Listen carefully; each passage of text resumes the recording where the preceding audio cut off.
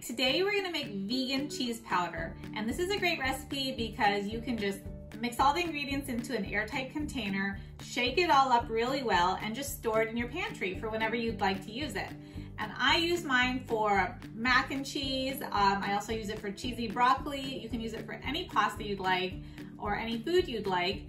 Just mix it up. And the ratio is 1/4 cup of cheese powder to 3/4 cup of unsweetened almond milk and 1 cup of dry uncooked elbow macaroni. Currently in the grocery stores, there isn't a oil-free option for mac and cheese as far as I know. So this is a great option. It's clean, it's healthy, it's got a little bit of salt in it, but if you are SOS-free, salt, oil, sugar-free, you can omit that if you'd like. Your taste buds are already used to not having salt in your meals, so that is an option. Also, the date sugar that we're adding is optional as well.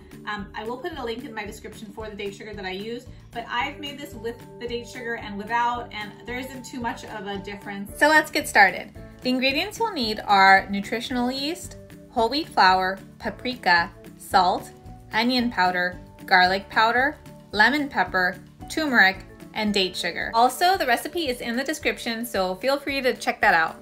First, you're gonna get an airtight container and you're gonna add 3/4 cup of nutritional yeast. Next, you're gonna add 1/2 cup of whole wheat flour. Then you're gonna add 1 teaspoon of paprika. After that, you're gonna add 2 teaspoons of salt. Next, you're gonna add 2 teaspoons of onion powder. Then you're gonna add 1 teaspoon of garlic powder. You're also gonna add 1 teaspoon of lemon pepper, and I'll put a link in the description for the lemon pepper that I have. Next, you're gonna add 1/2 teaspoon of turmeric and 1 tablespoon of date sugar. Now it's time to put the top on your container and mix it really well.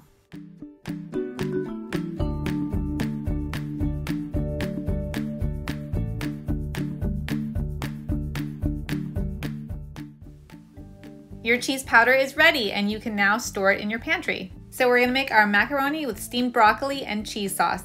First, add 1 cup of dry macaroni noodles to boiling water, cook until tender, drain, add the steamed broccoli, and now we're gonna add our cheese powder. So it's 1/4 cup for every 1 cup of dry macaroni noodles. And I'm doubling it because I've added the broccoli.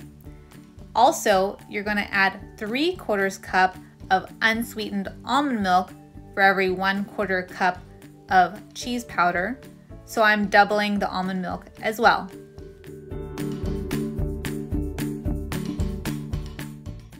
Now you're gonna mix everything up really well, and you're gonna allow your cheese sauce to come to a boil so that it thickens. Here the cheese sauce is boiling and you can see that it has thickened up a bit and it is ready to be eaten.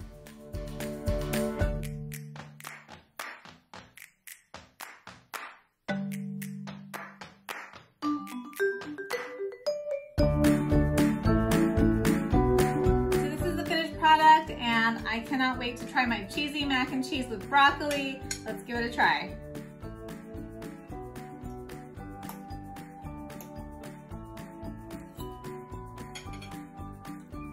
So good, so cheesy, so delicious. You have to try this. If you try it, leave a comment in the comment section and let me know how it goes. I hope you enjoyed the vegan cheese recipe. Thank you so much for watching and happy plant eating.